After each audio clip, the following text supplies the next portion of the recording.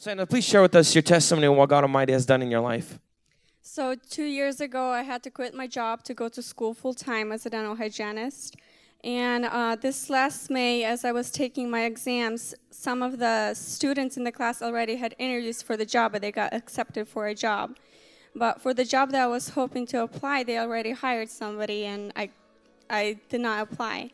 So as I was taking these exams, I was going to morning prayers, and I was praying, God, come through for me. So I wanted to apply to one job. I had an interview, and it didn't set in with me. It didn't feel like it was something that it was from God for me at that time. So I continue on praying, and Holy Spirit speaks to me. Submit a resume to this job that you want to go to, the company that I worked for when I was an assistant. So I go in on Friday. I submit my resume. I tell the manager, I'm like, I just want to make it official that I do still want to work here, maybe part-time or on call. I just want to work. And she just looks at me, does something on the computer, and she's like, well, on Monday I'm going to open up a position for you, so go ahead and apply.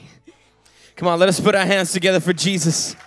This was you were working as an assistant before you went to school, and that's something that you really wanted to, that's the place that you wanted to work.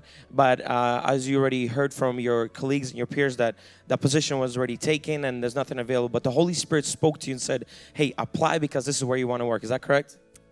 Yeah, that was true.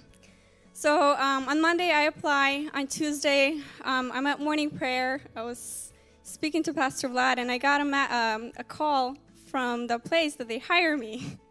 So I go fill up all the information for the on-call position because they didn't have any full-time position available.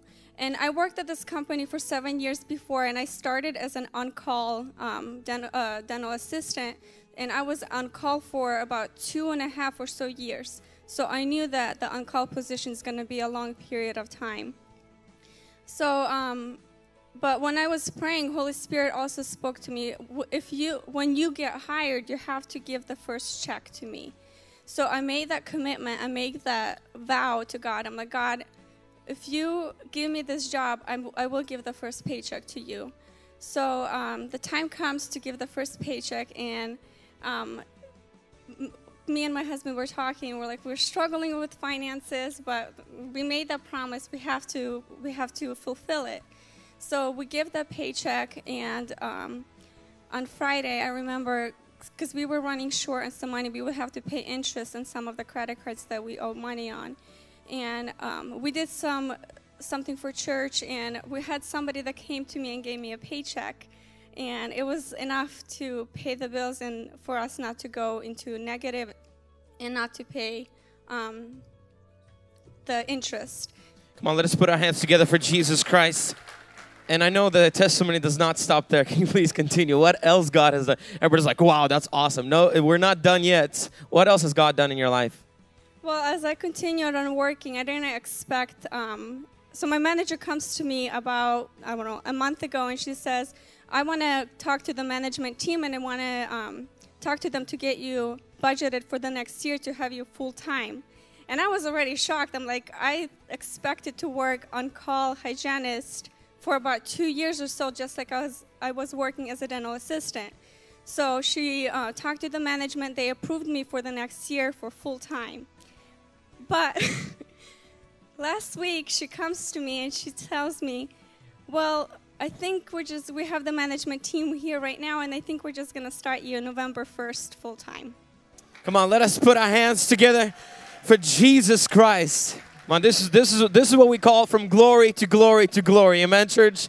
Just like that, as we sing that song, and we believe that as you're sitting here listening to this testimony, God is going to do the same thing in your life in Jesus' name. Do you receive that, church? What amazes me, it wasn't like she was already working there and things were happening. It was an open position. It was just a closed door.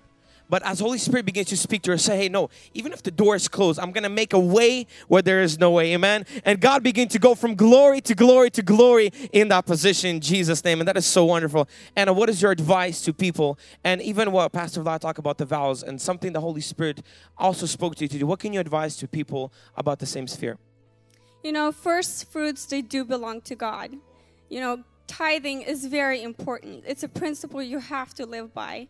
It's not for God, it's for you. You don't know the miracles that God has ahead of you. You know, sometimes God leads you to give a sacrifice. Go for it. Do it. Trust God. And, you know, the promise that you make with Him, fulfill it. Don't question it, because God has a great future for you. Come on, thank you so much. Come on, put our hands together for Jesus Christ and what God Almighty has done in our life.